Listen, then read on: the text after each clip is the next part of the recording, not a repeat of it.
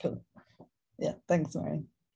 Yeah, I'm Teresa Vidal Calleja. I'm associate professor at the UTS Robotics Institute, and I'm co-lead of Program 1 Biomimic Robots. And today, XiaoQi and I are gonna, I'll let him introduce himself, but we're gonna talk about robotics, robot perception for autonomy and robots in material handling. And I'll talk first and then XiaoQi will talk, and we can have questions in between if you want. So XiaoQi, do you want to introduce yourself?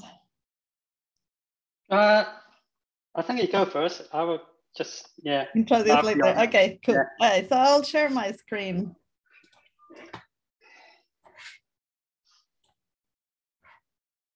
Cool. Can everybody see this? Yeah. Cool. Yeah, okay, so I'm going to talk about robot perception in autonomy. This is most of the work that I've done over all my research career. And I'm going to give some examples of what I've been working on perception, on the perception side. But I'm going to start just quickly by making it a little bit more relevant for the center.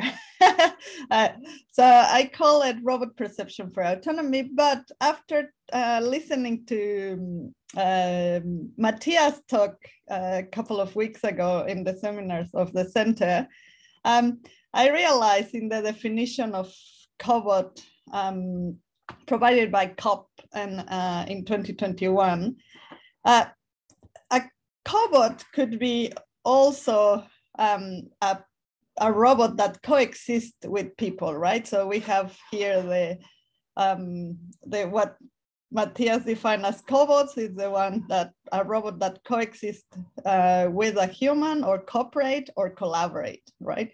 Obviously, we aim for collaboration, but coexistence is also a cobot. So I think most of my research has been in coexisting robots. And I added, I don't know if you noticed, I added here a mobile robot. Because not only manipulators are robots, we also consider mobile bases or even drones as cobots. And well, most of my work has been in this area. Robots that coexist with people, don't necessarily cooperate or collaborate, but coexist with people and they are safe to be around with. And the perception that I've done it's mostly on mobile robots and some in manipulation as well. All right, so in the talk, I'm going to talk a bit of how I define robotic perception and the type of algorithms or the type of requirements that robot perception, or the type of processing that robot perception requires to make more intelligent decisions. And then I'm gonna go to some of the examples of my work in different types of sensing modalities like vision or 3D cameras or sound. Okay, so robot perception, perception provides robots the ability to perceive and understand the world through sensors to achieve intelligently, or you can call it also autonomously, their specific task, accounting for the sensors and the uncertainties, right? Like sensors are mostly noisy, and that's what we handle a lot in robotic perception. So the robotic perception is arguably the bottleneck of robotics to be fully autonomous or fully intelligent, right? It's how does do robots understand the world through sensors? And so we first need to model or to understand the behavior of our sensor. So or we also have to decide which sensor is the best to do the task that we require. So we normally model the sensors. So for instance, if we are using vision, we need to do image processing, object detection, or I don't know, extraction of features, things like that. So modeling of sensors is understanding the behavior of the sensors and processing the signals, reducing the amount of data. For instance, if we have an image for, I don't know, 640 by 480 pixels, it's a lot of data to handle at 30 frames per second, right? So we need to reduce the dimensionality of these. We need to characterize their noise because, yeah, we wish the sensors were perfect, but no, they always give us a little bit of error, and we need to model these errors. We also need a representation, right? A representation of the environment or of the scene to be able to do our tasks. So sometimes it's sufficient to have sparse points in the environment because we want to localize our robot. But if we want to be able to manipulate an object, we might want a dense representation of the robot, of the environment. So that's the other aspect that we need to look while doing developing perception algorithms. Then there is another aspect, which is the estimation, right? This concerns usually to the data fusion, right? So how to put multiple observations of the thing that we are doing into a single representation. So representation and estimation are highly linked. And we normally in robotics, we use these probabilistic algorithms to be able to fuse properly the data over time or sequentially, this noisy data of the sensor. So you can see how modeling, representation, and estimation are highly linked. And that's what robot perception handles to make intelligent decisions. And then there is kind of an associated aspect, which is not perception, that's decision making, which is a different thing. But I added it here because sometimes we want actions can help us to improve our perception. So that's what I put this action as well as here. My work has incorporated actions that could help our perception algorithms behave better. So let's go to the different modalities and examples I've worked to the in my career, and this is a very early one where we were looking at localizing a mobile robot outdoors or indoors through using vision, right? And this is, yeah, as I said, an early work where we were looking at extracting features from images, so these points that you see here.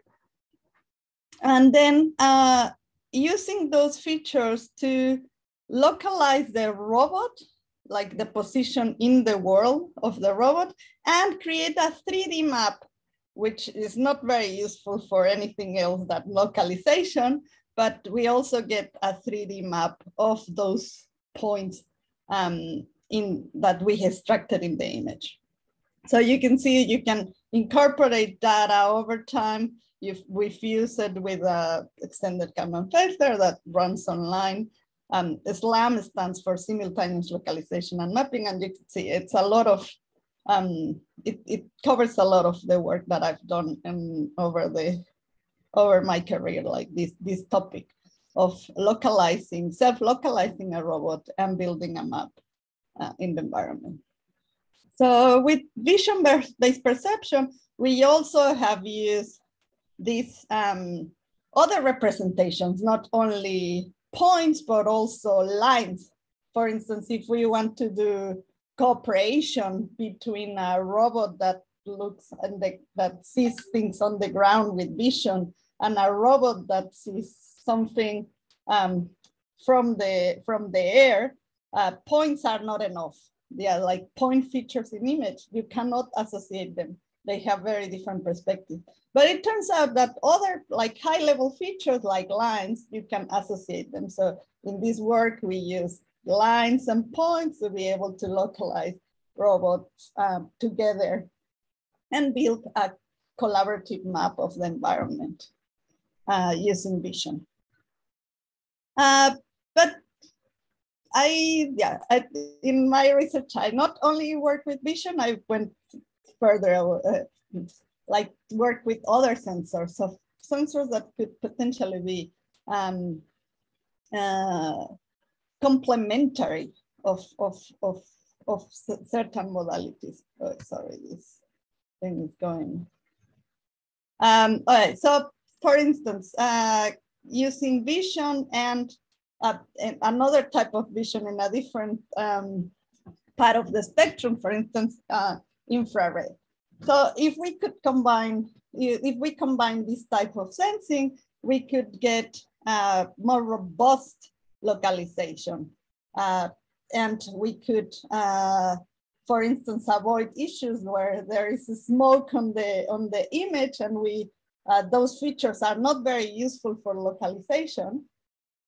So if we could use the IR images to find those points that to help the localization, well, that makes a lot of sense. And that's the work that we've done.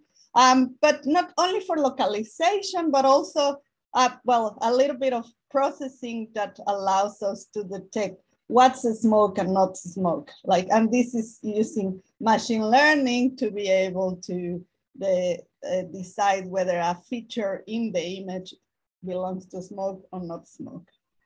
And we decide from there what to use. Other type of multi-sensor examples are, for instance, using a work that I did as part of a project with Sydney Water is using vision and electromagnetic sensing to localize robots inside pipes. So in this case, we combine image in the features in the images and detection of what it's called the joints, where the pipes are put together, are very easily, in vision you can see them, but not very well. Sometimes it's not a joint, but in the electromagnetic space, using electromagnetic sensor are super clear. You know exactly where a joint is. So combining these two modalities, we could localize a robot inside pipes. But not, electromagnetic sensors not only work for localization, you can do more things, right? We could do detection of detection and sizing of defects, which is highly relevant for our water pipes, because we want to in this case of water pipes, the aim is to detect when they're gonna break. So using electromagnetic sensor, we can size the defect and then detect exactly where it is once we are localized within the pipes. Yeah, we have also combined visual perception and sound perception, where we have where we detect sound sources, right? Like, so in this case, we have a mobile phone ringing in the environment, and we are able to localize the microphones in the same map as that we are localizing our robot using vision. And well, this is a similar, but instead of using only vision, we use 3D information, and we can have a dense reconstruction of the environment and localizing at the same time the sensors. All right, some other work combines LiDAR and IMUs, where we use these 3D LiDARs that you can see in the autonomous cars, combined with IMUs to reconstruct a full indoor environment. And the LiDARs allows us to go like really long scale. We can map full, full rooms for sure, full buildings, or even like an outdoor environment, very large. And obviously we can later localize in this environment. So I mean, you can see this is very relevant in a manufacturing plant. If we can map the manufacturing plant, we can always localize our robots and our people within those maps. All right, and then we can also, well, improve our maps through actions, to have better actions to decide how I can get a better map of the environment using a certain action. Or how can I calibrate my sensors? Because that's the other bit of perception. Once you have more than one sensor, you need to know where these sensors are with respect to each other. You need to know if there is some time shift between those sensors to be able to make good information fusion of this. And of course, I mean, there are a million combinations we could try, right? Like, because using deep learning, we can detect objects in the environment with images. We could also make it more robust by detecting these same objects in another modality, and then make robust decisions and I envision this will be these type of algorithms are very relevant for safety, where you have, when one modality fails, you have the other one that tells you what to do. Some other work with 3D cameras in rigid environments we have used, for instance, just try to provide feedback of robotic 3D printing task by reconstructing the printing while it's being printed, right?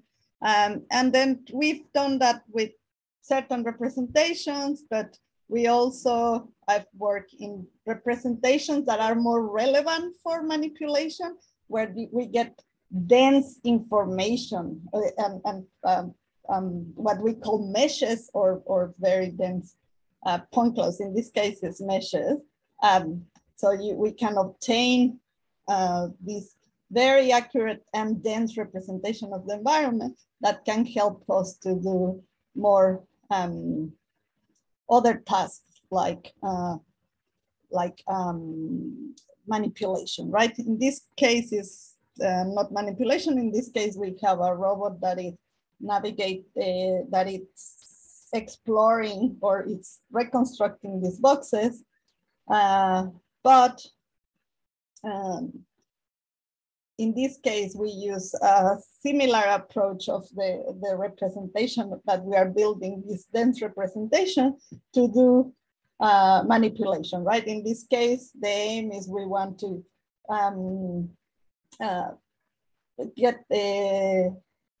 manipulate all these boxes, and obviously autonomously. So the robot needs to localize itself, it needs to build a dense representation of these boxes, and then decide where it's gonna pick them, remove them from the map, and then find the other box to pick. So as you can see, perception is it's a very important, it's key for intelligence and autonomy. And yeah, these ones I just want to show you, like that we've done it with the real robot, where the robot finds the box, does the representation, decides which box to pick, and so on and so forth. another bit of perception, and I'll probably wrap up so XiaoQi can continue. It's not, in so far I talk about rigid perception where the objects are rigid. But sometimes we have objects that are not rigid, and I believe this will be relevant for some of our partners, where we have objects to manipulate that are non-rigid. So I have done some work on this non-rigid perception where we can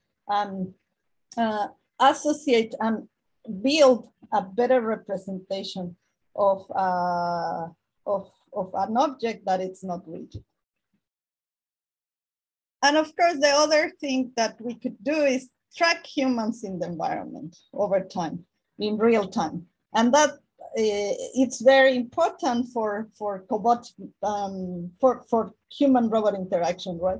We want to see where our robots are in the world. And I'm sorry this video doesn't work. But yeah, like the idea is to localize these robots in the world as they are moving, these robots, the people in the world as they are moving at all times. And well, this is another sensing modality, a new modality that it's called event-based cameras. I think it's relevant to talk about it because these event-based cameras can detect motion at a very high frame rate.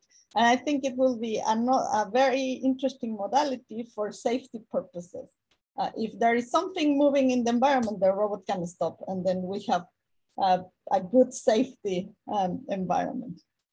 Okay, so I think I'm gonna stop there.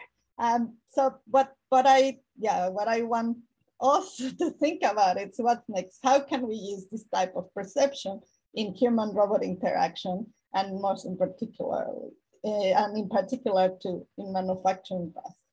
And that's it. Thank you, and I'm gonna pass the screen to XiaoQi. Okay, all right, and thank Teresa for the excellent presentation and the important topic on perception. So my name is XiaoQi Chen, I co-lead for Program 1 and currently Deputy Director for Manufacturing Futures Research Institute at Swinburne University.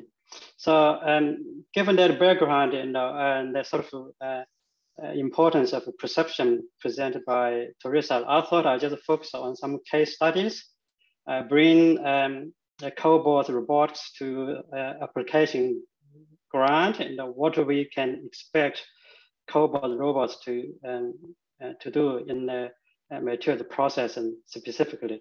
So I'll give a couple slides about background of where I come from, and focus on sensing and machine learning for adaptive material processing, including welding, grinding, and lots of complex operation. Then share with you the outlook and have some reflection on what we can do. So I was trained in material processing, welding and 3D. Well, at that time we don't call it additive manufacturing, but was actually additive manufacturing, right? Welding, grinding, polishing, the type of things around the robotics automation. Also, another strength of my research is on mobile robotics, underwater vehicles, fish robot, and drones, even the forest robots, and jump from tree to tree to do pruning and the fanning. One of my projects and outcome from the postgraduates would be the wall climbing robot, which is unique. It's untethered. I think it's the only one untethered operation in a commercial environment. You see some of the tethered wall climbing robot, but our technology is untethered wall climbing robot. Another recently, particularly after kind of joining Swinburne University, and I have been thinking about assistive robotics for rehabilitation or assistance as a need, or even robotics for biological operation, doing manipulation on cells Right? And lastly, it's a sort of emerging trend, and to apply AI, deep learning, machine learning to solve a lot of problems and which cannot be easily overcome by just explicit mathematical modeling. And materials process is a very important part. It's not just making new parts, new products. It's also important in remanufacturing. In large extent, remanufacturing is much more challenging than making new parts. From engineering background, we all know that new parts are repetitive. By remanufacturing, we're dealing parts has individual characteristics, geometries. So that requires the intelligence, adaptiveness in robotics and automation. Here's an example about remanufacturing in aerospace. It's perhaps a small industrial sector in Australia, but it's very big in States, Europe, and Asia. Just a chart shows the growth of the value in maintenance, repair, and overhaul of aircraft key components. As you can see and understand, in Asia, it's air traffic hub and contributes a large volume of the market. So it's growing. Now, in this industry, we're dealing with difficult to process materials, not just commonly seen mild steels. We talk about materials making parts operating in a high pressure, high temperature environment, dealing with superalloys, titanium alloys. It involves both additive and subtractive manufacturing. So we need to build the parts layer by layer, commonly for repairing parts. So a lot of parts are damaged, and we have to build up, right? Once it's built up, then we have to rely on secondary process, subtract materials to make a final shape, and we call it finishing, right? Both can be done by a robotic system with the various sensors. So the motivation is, these materials are developed through conventional processing, casting, machining. But in repair, we have to work with the base of the materials, whatever left over from materials. So recently, additive manufacturing has been a promising technology for remanufacturing in airspace, power generation, oil, gas, and nuclear plants, right? So it just provides an excellent freedom of design. So bring the robots to the plant and be adapt to the working environment and build the materials up. So that extends the flexibility and for repair, word repair, or the secondary process, and reduces the component assembly for complex applications. So these parts are scary, right? You would think would be just discarded, but often are repaired.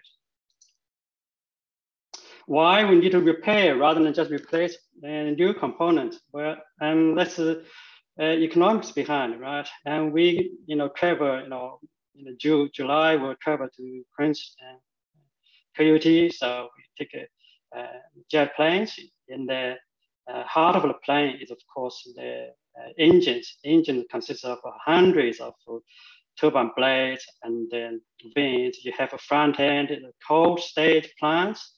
You start with the cold stage blades. Then the central stage, it's really red hot. Operating environment is 1,000 degrees. Then the jet coming off give a proportion for the plane. So you talk about operating environment, 1,900 Fahrenheit in the 200 psi. The parts can subject to very harsh working environment, and they can be burned, cracked, or corroded, distorted. Most important, very challenging to people like us working in the robotics automation. Every part, to be repaired is individualized, has its own geometry and the characteristics. So funny enough, for such a high safety coefficient, high safety coefficient machines, these pairs are repaired not just once, possibly twice, thrice, as long as the distortion is within the tolerance of the FAA. So we have to parts being worn, and we have to build up with the additive manufacturing. Then it's not to the final shape, particularly repaired parts, and we have to do the grinding, polishing to the parent materials, not to the design dimension, but to the prior to repair dimension. That's tough part. That's tough part. So we have to solve a few fronts. Firstly, is the materials processing technology. You know, how to build a part layer by layer, and we have tried to different materials. It is understandable, you know, when the high performance materials are made, it's hard to process them into the finishing products. So it's sort of contradicting, you know, you have high performance materials, but it becomes harder to process and to manufacture it. In this particular case, we're experimenting repair with the Inconel 738 because this is a very high performance material in a high temperature. But there's a problem with the cracks, you know, to build up with this robotic cell. And then we have come up with a hybrid printing technology to mix, to alternate the printing Inconel 738 and Inconel 718.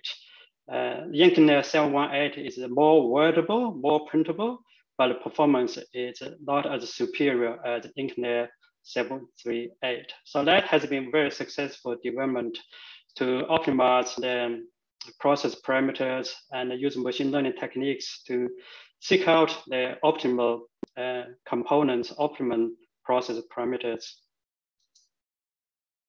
And this is just another example to reflect the challenges in remanufacturing. So every part is a thin wall, you know, a lot of cooling holes, you know, to keep the parts and from being melt in the high temperature work environment. So every part has a severe part distortions. Just to give you an idea how challenging it is to do remanufacturing. The part distortion is greater than the thickness of the part. So for instance, in this particular part, the thickness is about 1.3 mil. The distortion is over 1.63 mil, still usable. The FAA allows this part to be remanufactured, restored to its prior to repair geometry. So that is the challenge. We need to deal with adaptive material processing, vision, sensor, cloud data processing. All these techniques has to be integrated to deliver the solution. So one of the solutions we come through early days, we use various sort of mechanical sensors, you know, LVDT to try to get the distorted surface of the part. But nowadays, we have a more advanced method. For instance, in this case, we can easily use the laser scanner to get a point cloud of this distorted surface, and to rebuild the surface through some data processing, 3D construction. Ultimately, we have to plan the robotic grinding part. So that has been proven successful by combining sense and data processing, then adaptive robot path planning.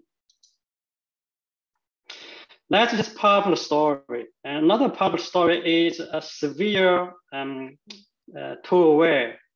So in contrast to conventional machining, you know, using CNC tools, where the tool wear is not so severe, you know, pretty much you preset the cutting parameters that you would expect the finishing dimension. But that's not true for grinding, polishing, using those grinding bears and the wheels, because the material removal is based on hundreds of cutting grains rather than the CNC tools, which is very rigid and well constructed.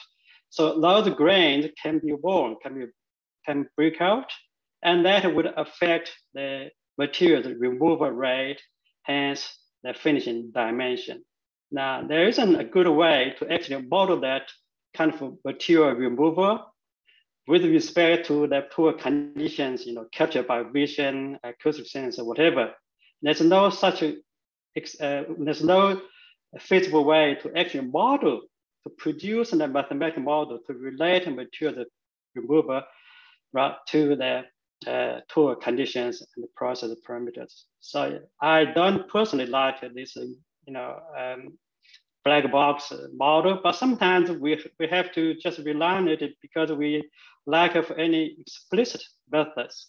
So we rely on machine learning techniques to use acoustic sensing, and Teresa mentioned acoustic sensing as well. But we draw a lesson from a manual operator. They can actually sort of detect the material removal rate by listening to the process. So we actually use that as a starting point, collect the acoustic signals from process and try to relate to the material removal, right? But corresponding to different grain size, different contact force, right? So as you can see, this experimental results here, which is very highly nonlinear. And our method, of course, we are not really computer science and AI scientists, so we just have to adapt and apply what is available in this machine learning space. And one of the things we have a mature space in a model, neural network model in MATLAB or constraints, but it has to be tweaked to meet the specific problem, solve the problem. For instance, we tried the single layer and the feed-forward neural network, but the results just not satisfy in terms of computation and efficiency and the prediction accuracies. So we have to add on algorithm to optimize the neural network structure. This particular example, we use optimally pruned extreme learning machine. It, in essence, is a single hidden layer feed-forward neural network. But one of the problems we encountered, for instance, in the hidden layer, pretty much in this model, we know how many input variables and how many output variables. Then it's just a trial and error. What would be the optimal number of neurons in the hidden layers? So we come up with a formal methodology, right? And to come up to use going this step, start with a large number of neurons in the hidden layers, then rank the neurons, use certain regression techniques, and prune those who make those cells that make this contribution to the model. So that is become a very helpful tools for us to customize a general neural network model for this particular materials process. And then, as I mentioned, we use acoustic signal, and this is just a raw signal we collect from the process, and then we have to derive 5 features from those signals as input to the neural network models. And why the acoustic signal is so interesting, because the materials removal is basically interaction between the cutting grains and the materials, and that generates acoustic signal, and that is highly related to the material removal rate, actually to the tool condition, right? To the tool condition. So this just a feature extraction from this robotic random machines, and you can see those features, in a different frequency band using the wavelet analysis. We can see certain features are more prominent in certain frequency band, right? And this become input to the neural network model.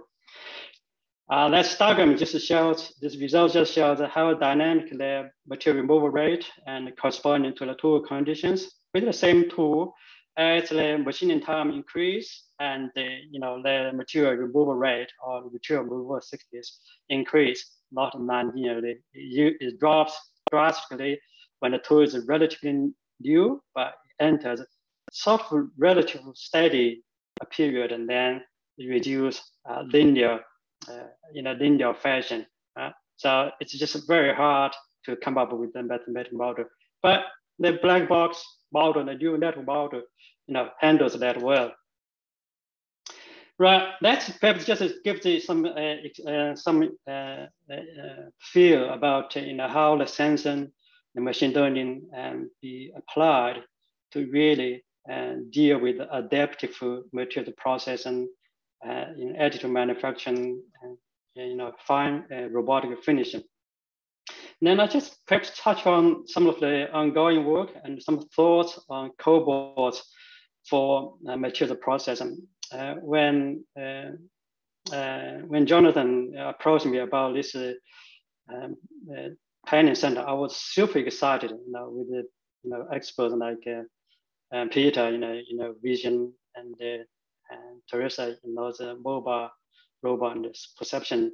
One of the big questions I'm thinking about throughout this about 25 years of research in robotics automation for material processing is that how we can make robots, right, sort of imitate the human, the skilled workers, right, and they adapt to the environment and to do those complex materials processes, autonomously. I have been thinking this for many years, and I thought it would be nice if the robots like human operators apprentice by observing, by feel the experiments, follow the master, the operators, workers, and can become skilled workers. Right? Then what if the robot copied a similar problem by observing, imitating, and do some trial, then the sensor can correct, and sort of self-learning. That was my sort of ideation, So how to first, there's a two-stage problem. First, how to acquire the skills and knowledge, sensing, perception, discretize, normalize, to make that understood to robot. That's first stage. Then that stage is done, how we can actually transfer the kind of skills and knowledge to robot. So that's sort of my sort of aspiration for this, for our PhD involved this training center. So we started a couple of years ago to experiment what would be the best methods to actually acquire those skills and knowledge. Obviously, the perception part and the imaging part, motion part, people have been doing this for decades. I'm sure it's still meaningful, right?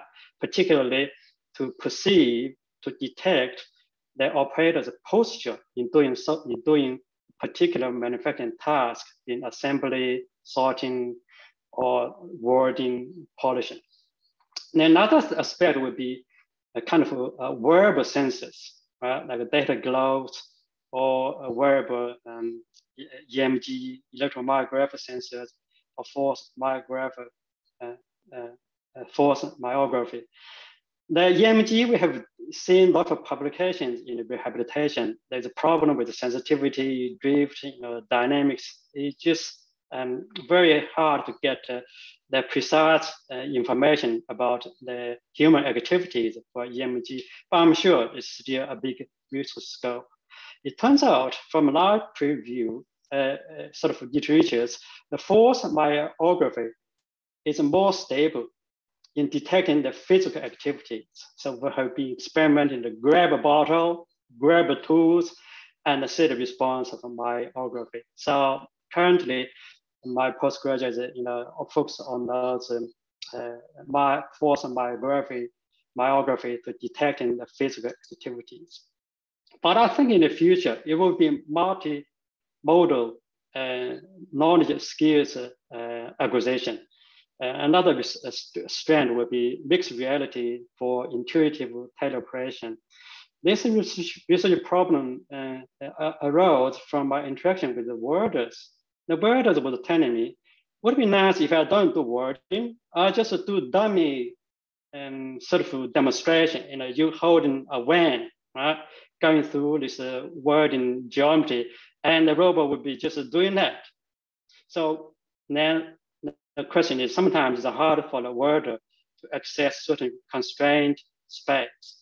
And we come with this mixed reality for intuitive deliberation. So a bridge between a physical space and the user space. In between is a mixed reality. That means it's a virtual reality plus what's being seen by robot through multi-view vision systems. So that creates a mixed reality subspace, and then the operator, for instance, a worder, can actually teach the robot how to do the wording. So I'm quite excited about this word Australian, whether we can actually use some of the concept to do robot learning for wording operation. Another thing is about it's very much related to the cobot. It's about the contact force and the torque estimation. It started with our robot grinding and the polishing. Just keep watching my time. Yeah, the robotic grinding operations. So it's important to control the contact force between the robot tools and workspace.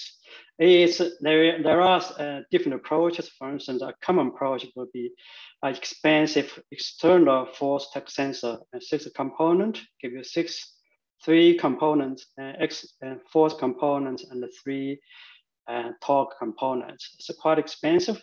It has its deficiencies. Right? Another direction would be using internal signals to actually calculate or estimate the contact force between the environment and the robot hand. And then there are many publications using motor current signals to estimate this kind of external range. If a robot is in contact with the environment and through the motor currents, right, we can actually predict the force and the torque.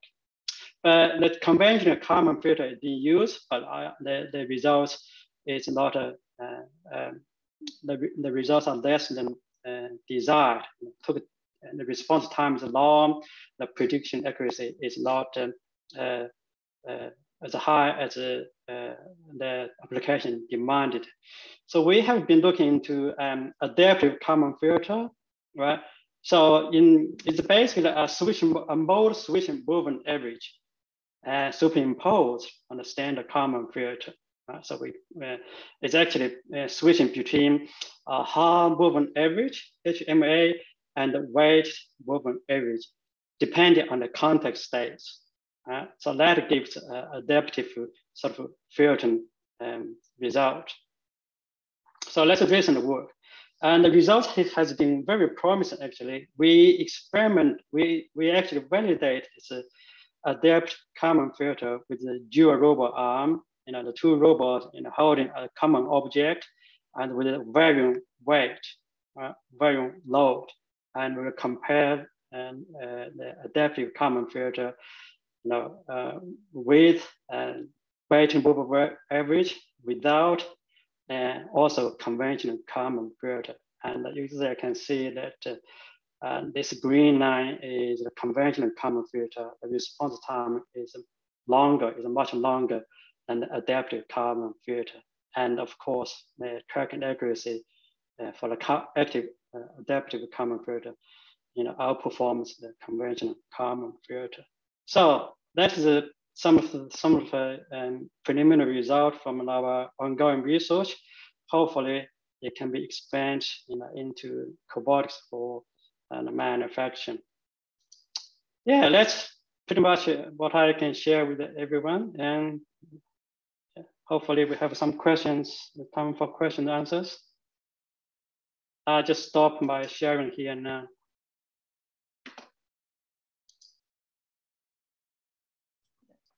Thanks, XiaoQi. Any questions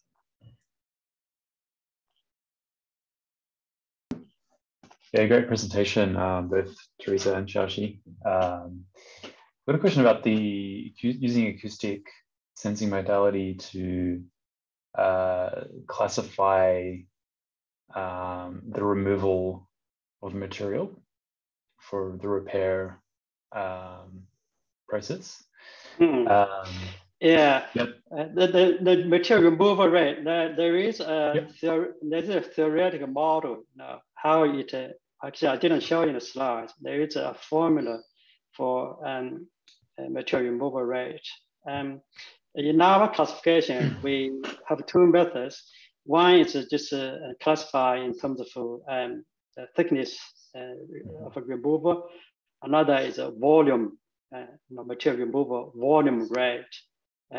Pretty much consistent with what textbooks is defined.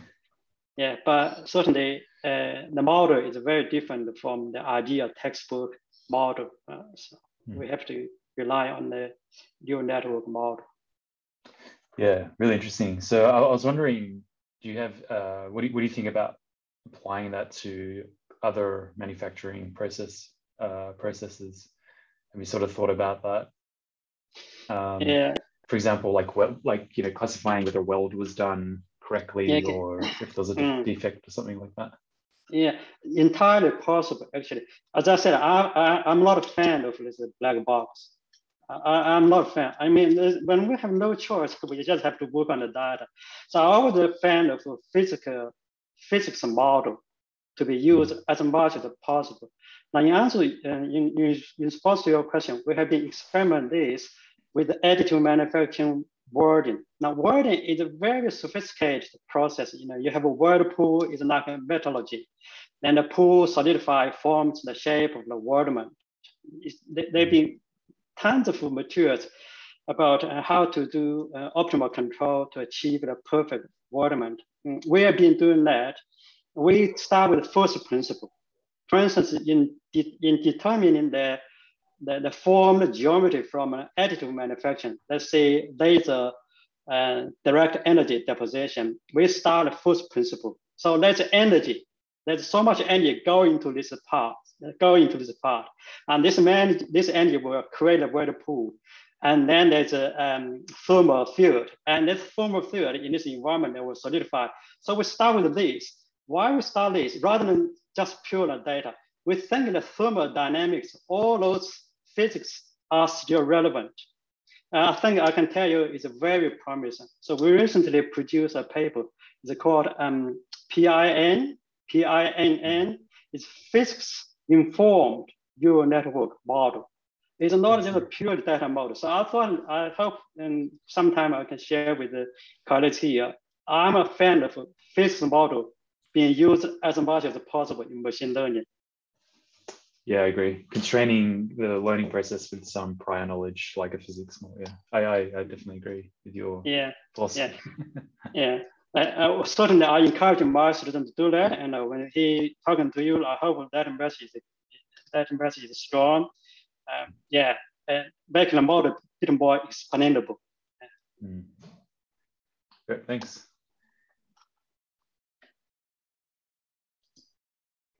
Any other questions? Perhaps for Teresa as well. Teresa, I have a question on this adaptive localization. I mean, I'm not really involved in this local SLAM. What do you introduce as adaptive SLAM? Can we call this adaptive SLAM? Oh, sorry, active SLAM. Yeah. So I mean, you can. We've done many active SLAM systems to improve. So the one I presented here was to improve calibration. So where do we move to calibrate better an IMU and a LiDAR? But we can use active SLAM for better localization, for better mapping. So there are many approaches. I've tried many of those, yes.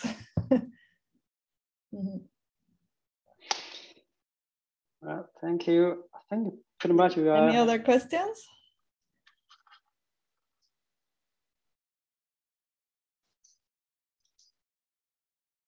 Okay, so I think we can. Thank you.